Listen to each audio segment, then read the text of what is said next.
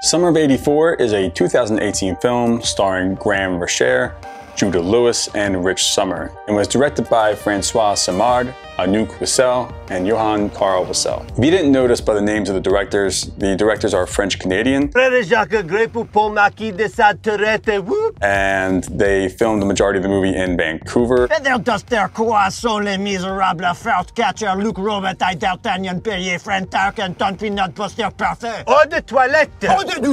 Summer of '84 is about a group of teens who suspect that their neighbor might be a serial killer. The Cape May Chronicle received a letter from an individual calling themselves the Cape May Slayer. There's a serial killer on the loose. What else could possibly be this exciting? Incoming titties. 12 o'clock. The group begins an investigation, which soon turns dangerous. Sorry again that you're grounded. Let's see if I can get you out of this house. No hard feelings. You were wrong. You're wrong about everything.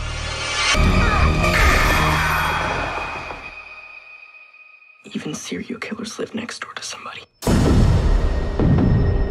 Okay, so I cannot talk about this movie without talking spoilers. So what I'll do is I will give a non-spoiler review first, and then afterwards I'll let you know when the spoilers are coming. I'll dive deep. So if you have seen this movie, stay tuned for that. Anyway, let's get to the movie. It's like a horror movie and a mystery and a suspense and a thriller mixed with like a coming of age story, all wrapped up in a nice little 80s style gift box for you. And then they take the box and then they just...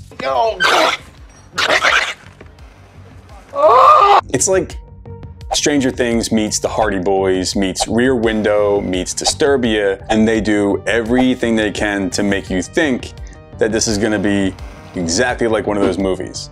Until that moment where it takes a dark turn and you realize this is not one of those movies. The acting in this movie is really well done. Judah Hill and Rich Sommer are standouts to me. You might recognize Judah Hill. He stars in The Babysitter, which is another horror movie on Netflix, and he plays a completely different character, so it's cool to see him in this movie and show his range. Rich Sommer is in a bunch of other stuff. He's in Glow, and he's also in Mad Men. The chemistry between the group is really, really good. It almost seems effortless on screen, how well they mesh. These characters are not dumb characters. They're actually really well written, and they're really smart. You know how I feel about dumb characters in horror movies. Why can't we just get in the running car? Are you crazy? Let's hide behind the chainsaws. Smart. Yeah, okay. Even the side characters, we know just enough about them to care. A subtle line here, a brief reference there. They didn't overdo it. They did a good job of just sprinkling just a little bit of detail in there, just enough so we can care about these side characters. Nikki, played by Tiara Scobie, is a good example of a good character that could have been mishandled. They walked a fine line. But in the end, they did a good job with how her character was written. The cinematography in this movie was good. It's just a really nice looking film. The writing in this movie is very, very good. I gotta say hats off to Matt Leslie and Stephen J. Smith, who were the writers for this film. They did a really good job. They really subvert our expectations.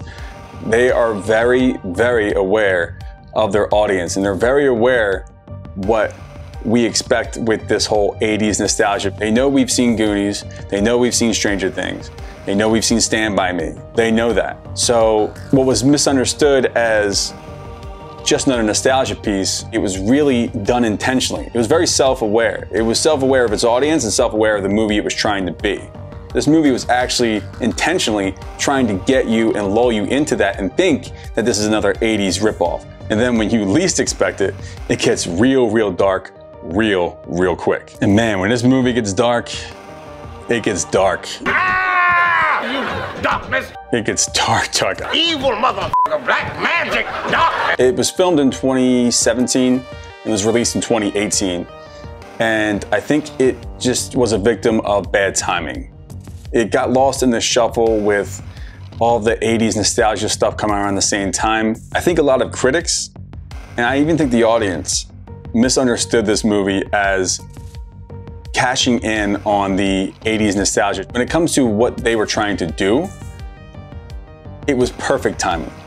Because they knew going into this exactly what they were trying to do. They had to have known when they were writing this movie and they were making this movie that it was going to be misunderstood. They went into it knowing that this was going to be the case, and they did it anyway. Good on them. So overall, is this a good movie? Absolutely. It is a very, very good movie. I have a feeling that this film is going to be a cult classic. It's going to be one of those movies that flies under the radar, and then it's going to slowly build a cult following, and it's going to outlast some of those movies that came out around the same time. I don't know what took me so long to watch this movie. I thought it was going to be like an 80s ripoff of like a slasher flick, but it's not. It was more like a Stranger Things type of movie.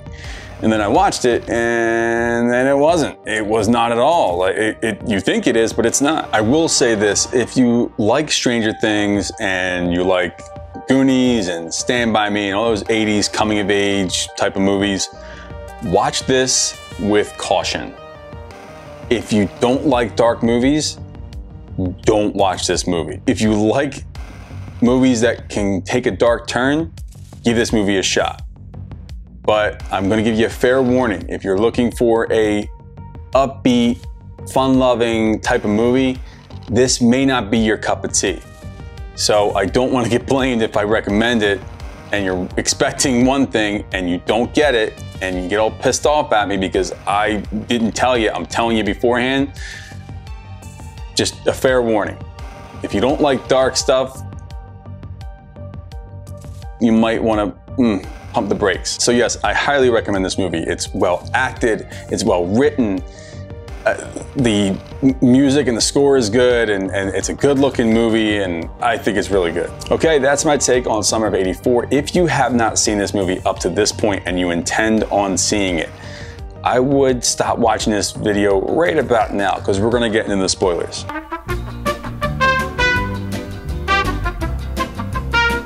Now let's get into the spoilers. My God, what the fucking fuck?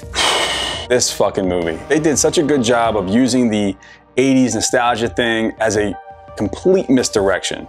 It was used intentionally to completely throw you off. This nostalgia lulled you into this false sense of security, into this safe genre. All these movies, it's safe. The characters that you love are safe, and even though when things get really suspenseful and edge of your seat, but they're fun. They're fun. They're usually PG-13 or PG, and they, even when the characters are in danger, you're kind of like, oh, but you know nothing's really going to happen to them. This movie knew that, and the writers knew that, and that was their intention going into it. For the critics out there who said that this movie was another Stranger Things ripoff, they completely missed the boat on what this movie was trying to do. This movie intentionally did that to basically completely throw you off, because what you thought you were watching, you weren't watching. And what they did in the third act was completely genius. It's dark, and I wasn't expecting it, but my God, when Mackie kills Woody, it's like a complete shock. I can't even put into words what I was thinking when it happened. I just remember going, "What's happening?" Oh shit, they actually did it. They actually did it. No, no, no. They did it. They killed a kid on screen. They killed a kid in this movie. No, hell no, no. I refuse, no! Because you don't think that these things are going to happen when you're watching these types of movies. You really don't think that's possible that one of these kids is actually going to get killed. It doesn't happen. It never happens. They may get hurt, but they never get killed. And not only did he get killed, but it was the way that he got killed. And you're attached to the character because of his story with his mom, and you felt bad for the kid, and he was always so scared. And when you see that, and they get right up in the jugular, no pun intended. Right at that moment, when that happens, all that sense of security and the safe genre and all that sort of stuff, it goes right out the fucking window. It's almost as if the innocence is gone. The whole feeling of safeness is completely gone. This is real now. This is a real serial killer. And all bets are off, because when you're watching these movies, even when you're dealing with someone who has killed people, they usually don't kill the kids. This is a serial killer who actually kills kids. And the kids are investigating this person who they think is the killer. And that's dangerous. That's very dangerous. And you should feel like those characters are in danger. And when you're watching these types of movies, there's this safeguard, like, yeah, this is dangerous, but it's fun. Hey, it's fun. They're going out there, they're trying to find out what's going on, they're investigating. It's the Hardy Boys, it's Stranger Things. They're spying and investigating and looking out the window and trying to figure out all these clues, but they're gonna be okay in the end. Nothing really happens. Wrong. If this were to happen in real life, yeah, these kids would be in extreme danger, which makes that whole thing with the dad and why he even took his kid over there. Even if there's a small chance that this guy, on the 1% chance that this guy could be the serial killer, you do not take that kid. You don't take your kid over to that person's house. You're just setting your kid up to be killed.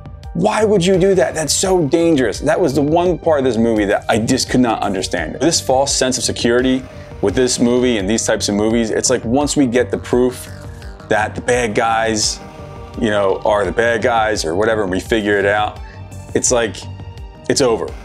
They go to the cops, it's over. Because that's usually what happens in the movies. They go to the cops, the proof's there, they arrest them, it's all done. And I'm not gonna lie to you, when I was watching this movie and they went to the cops, I really thought it was done. I was like, well, this is pretty much it. That's it, they got him. They got him. And you just don't realize this dude is not caught yet. They have not caught him yet. So until they catch him, this thing is not over. Now that it's over, just give me something to drink. We're so used to these movies just having the safe zone in these movies to where as long as the cops are there, it's okay. This guy was a cop, and this guy wasn't caught. And this story is not over. Now that it's over, just give me something to drink. They got me because the cops are across the street at Mackie's house. Woody is sleeping over at Davy's house. The parents are there. I mean, you really think that these kids are safe, that everybody's safe. And then once you see that attic door come down, once it starts to move, immediately I'm like, oh my God. Because earlier they did mention about how he helped him move his stuff into the attic. He helped his dad move the stuff in there, so he knew how to get into the attic. Mackie got in there while they were going to the police. And the other two kids who were supposed to be keeping an eye on Mackie, they thought with the proof that they had, they just bounced. The only plot hole I can think of is how was he able to get those two kids in a car and get out of there and drive out of there with the cops literally across the street? That's the only question I have. This film also did a good job of keeping you guessing the whole time you're watching this. Because of Rich Sommer's performance in this movie, he really did a good job. Like, you're 99.9% sure that it's him. And then something happens that makes you question, like, is it really him? There's really no other characters that they really suggest to you that it could be. There's a couple of slight hints. Like, they slightly hint at the dad, it could be a possibility. They slightly hint at Eat's brother, but they really don't put their attention and focus. They pretty much give it right to you that this is gonna be the person. But they give you slight hints that just make you question that maybe it could be someone else. Nothing major, just enough to make you think. And it's effective because those little slight hints, they're just subtle enough because you've seen this movie so many times. All those types of murder mystery movies where the obvious person and the person that it's too obvious. It's like, there's no way it could be this person. There's no way, it's too easy.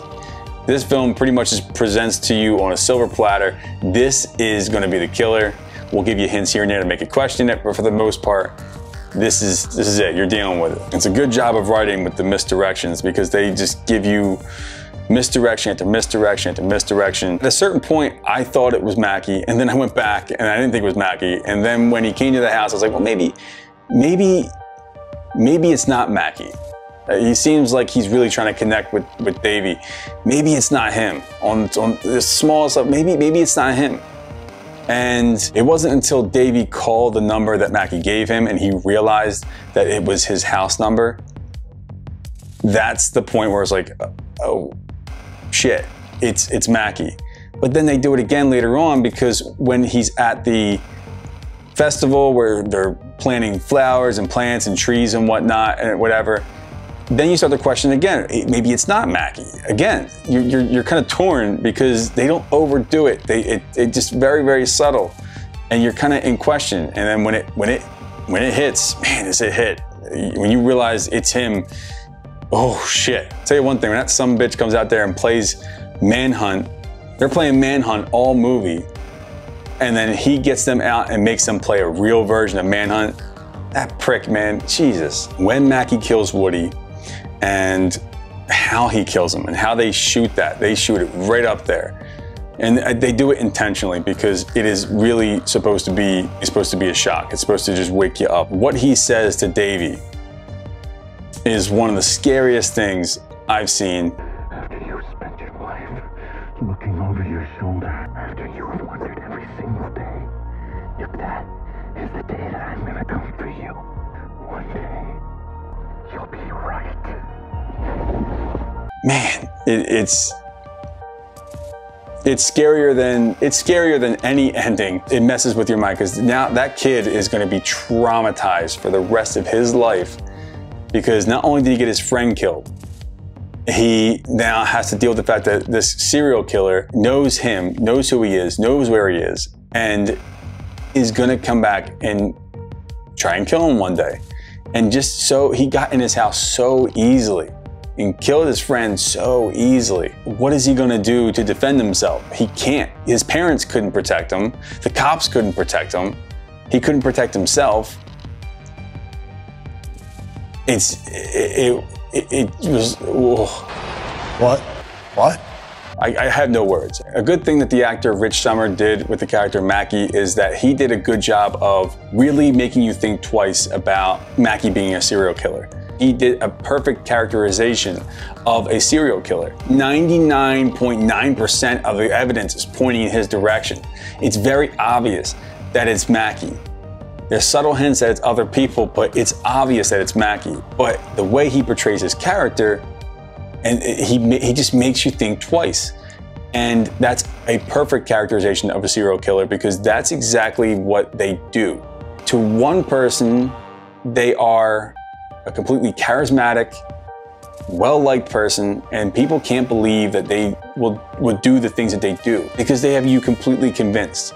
And Mackie, the character of Mackie, Rich Sommer really, really portrayed that really, really well because he doesn't come off as sinister. He doesn't come off as menacing. He comes off as charismatic. He comes off as having an answer for everything. You're almost watching it going, this guy, is it really him? Or are they just trying to trick us? They really did a good job of portraying a serial killer who manipulates the people around them and manipulates the audience. The writers and the filmmakers did a good job of really not going down the beaten path and playing these sinister, menacing type. In the movies like Disturbia or whatever, when they're sinister and menacing, it's hard to look away from the proof. There's something wrong with this guy. This dude's an asshole. He's definitely killed somebody. With this movie and with this character, they played it in a realistic way to whereas if a serial killer, if a person like that is hiding in plain sight, trying to hide who they are, they're not going to come off as menacing and as sinister. They're going to come off as a completely different person. They're going to try and hide who they are. It's only when it gets real dark and you find out that it really is Mackie and you get that payoff at the end, that's when he turns on the sinister side. That's when he turns on the menacing, sinister, evil type of look. And then you really see how could a person do the stuff that they're doing, and you see it in his eyes. And they get up close and personal with that shot. They get right up in there when he's looking at Davy and when he's killing Woody.